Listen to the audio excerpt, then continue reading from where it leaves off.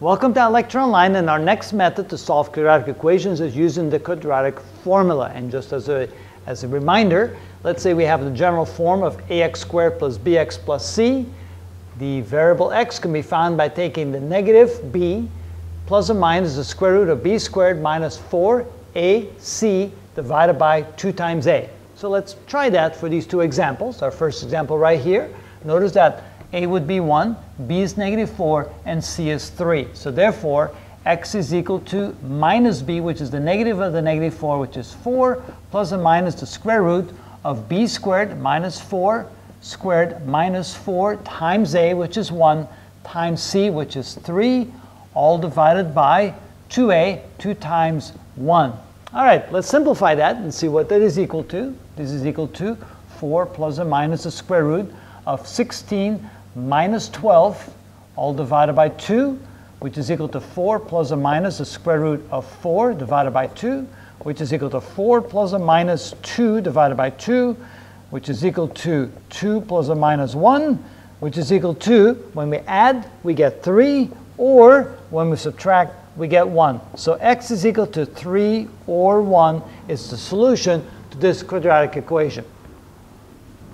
Let's try it for that example right there. So here we can say that x is equal to minus b, which is 12, plus or minus the square root of b squared, which is 12 squared. It doesn't matter if it's negative since we're squaring it anyway. Minus 4 times a, which is 1, times c, which is 18. And the whole thing is divided by 2 times a, which is 2. So simplifying, x is equal to 12 plus or minus the square root of 144 minus 4 times 18, that would be 72,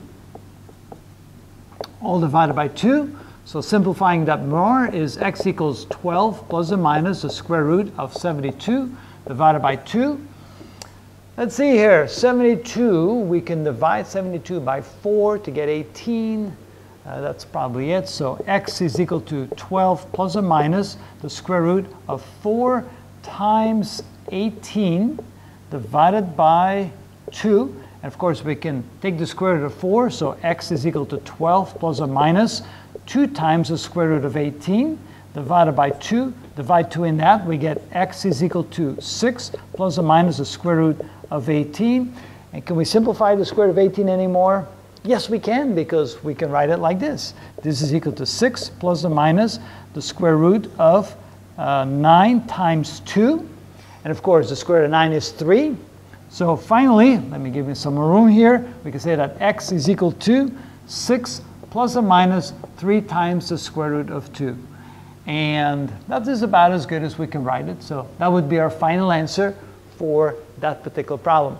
The reason why the quadratic formula works well is when we can't factor it. In this particular example, we could have easily factored this problem and saved ourselves a little bit of time. But in that case, we can't factor the problem, and so our best bet then is the quadratic formula to come up with the correct result. And that is how we do that.